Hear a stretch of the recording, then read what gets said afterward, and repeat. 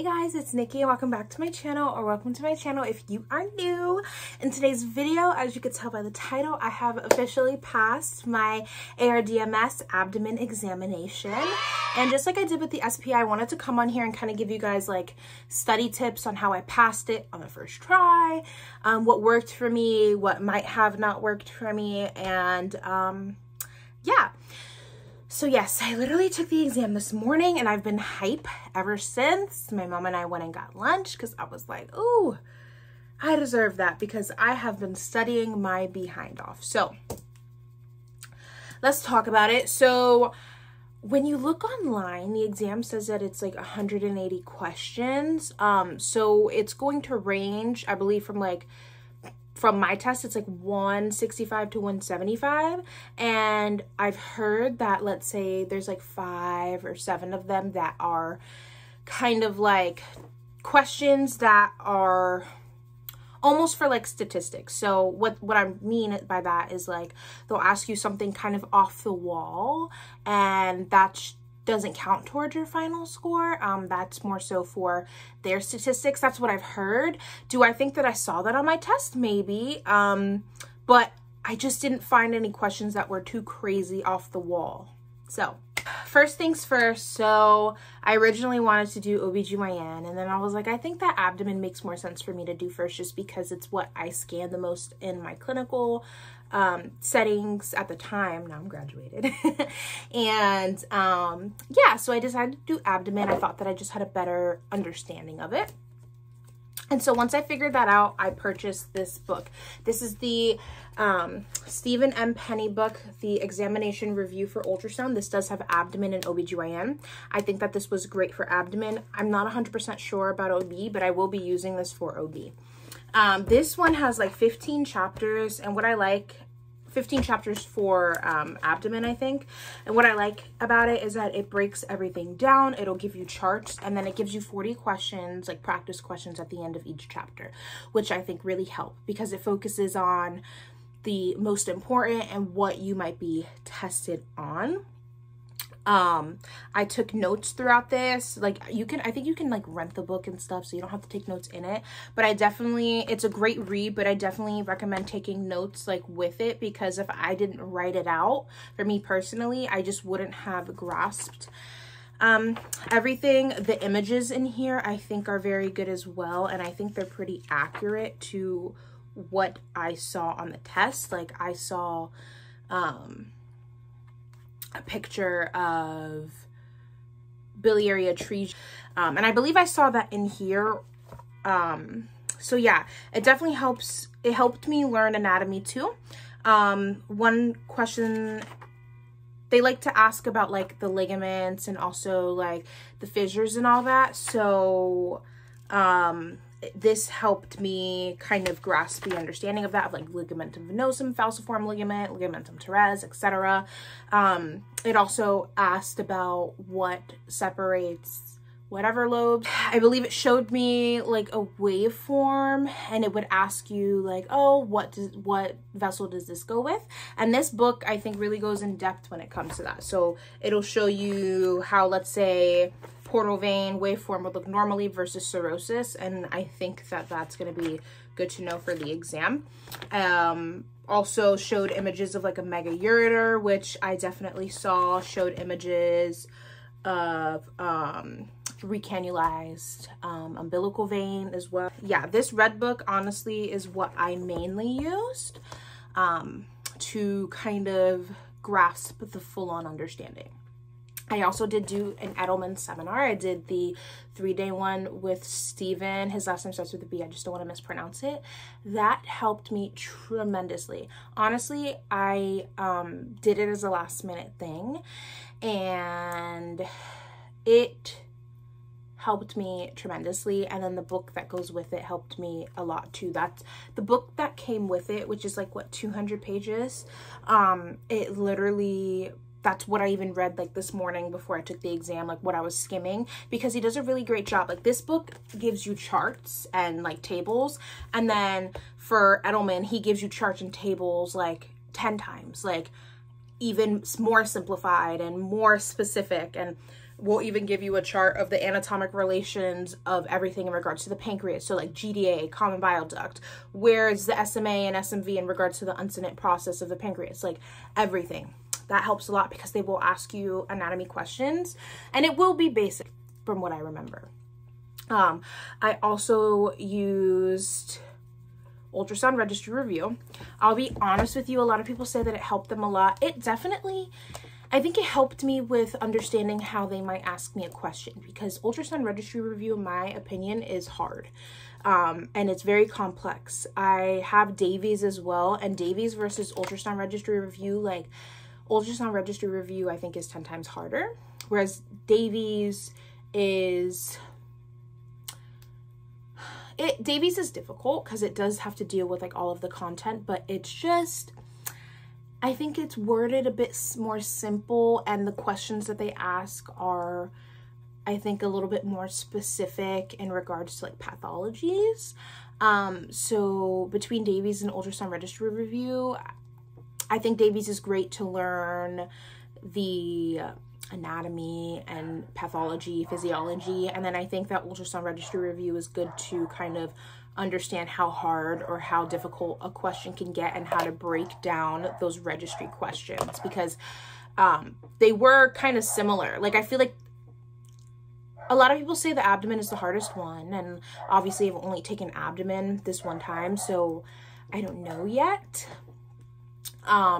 But it was between Davies and Ultrasound Registry Review was like a sweet middle, like a little bit more towards Ultrasound Registry Review.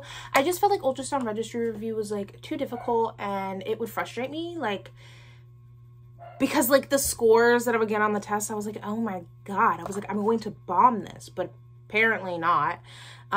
So if you're using that, don't feel discouraged. Like if you're getting like 50s, 60s, 70s on like those practice tests, because they're practice tests, and I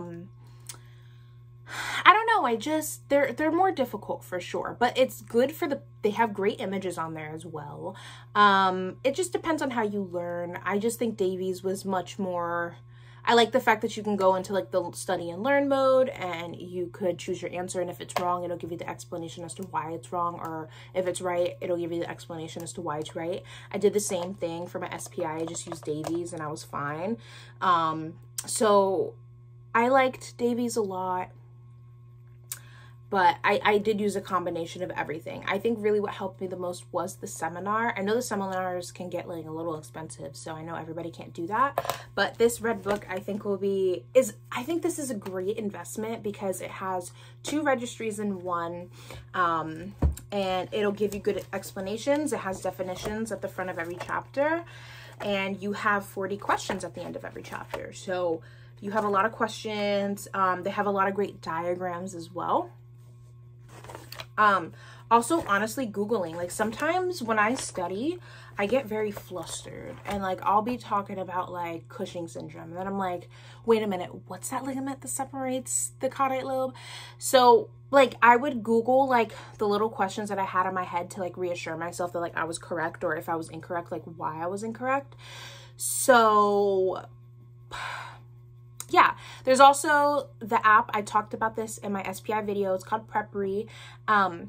It has now questions for abdomen, OBGYN, peds, vascular, whatever.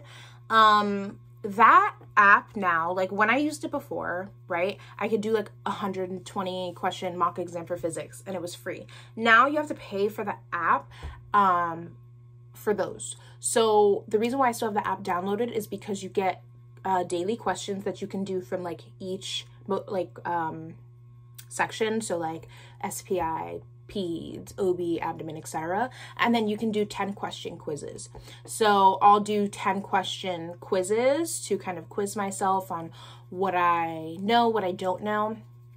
And then I'll also do, you can flag questions, and then you can do like flag question review tests. And that was great for me because I do still work, or even when I was still like in school and studying, like if I was at clinical and I just didn't want to bring my book to lunch, I could still do questions or like mock exams on my phone. And I think that that was really helpful. They do have explanations with it as well, and they have images as well.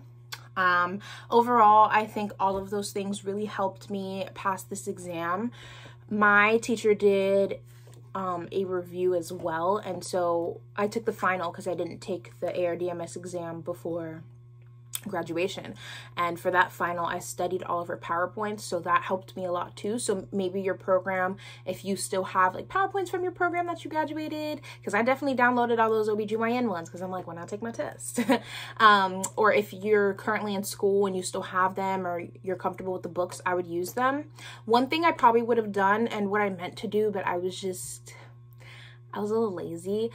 They will ask you about like physics in regards to like Doppler artifacts and such. So wall filter, PRF, your scale, or even like mirror imaging and such. So the chapter, I don't remember what chapter it was, but in the green book for physics, go through that chapter that has all like the spectral and Doppler artifacts, because that's typically what they're going to ask you. And during the Edelman review, he made a page that said like the most common neonatal adrenal mass, the most common childhood adrenal mass, the most common childhood renal mass. They'll ask you that, stuff like that. So kind of basic, but then there's ones that make you think more. They're not long paragraphs. One thing about Davies, they'll give you a hefty paragraph, okay? They're not really long paragraphs. The longest I saw was maybe, what, 3 sentences? But, I mean, I guess the font was smaller, so maybe that's why it didn't look like a paragraph. But, so, yeah, that was my experience. Overall, it was so funny because when I was leaving, like, the guy, he was, like, this sweet older man, and he took my ID. He was like, looks about right, because, you know, you take a picture. And then he looked at, like, my score, and then he looked at me, and I was like, did I pass? And he looked at me, he just, like, kind of winked, like, nicely, and I was like, okay. And then I looked, and I was like, thank God. I was like, thank God, because it's tough. And then I even spoke to some sonographers that I've met today and being like, hey, I passed my abdomen. They were like, yeah, that was definitely the tougher one. So like, I'm interested to see like what OBGYN brings me when I start studying for it. But it was tough. But then a lot of them are like, okay, I know that. Or like, you'll be able to eliminate the answers based upon the question and then all the answers. Like, that's what I can remember. Overall, a lot of people say, oh, you feel like you're failing. I felt like I was failing and I wasn't at the same time. Don't know how to explain it. I was just like, I knew that there were questions that I had in the bag, and then there were some that I kind of doubted myself on, so I flagged them. I had more than half the test flagged before I turned it in. And I just kind of did the ones that I knew. I don't know if it's true that like they like questions will generate more if you like get one wrong. I don't know. Like I don't know. So I still would answer them. I would just flag them and know to go back.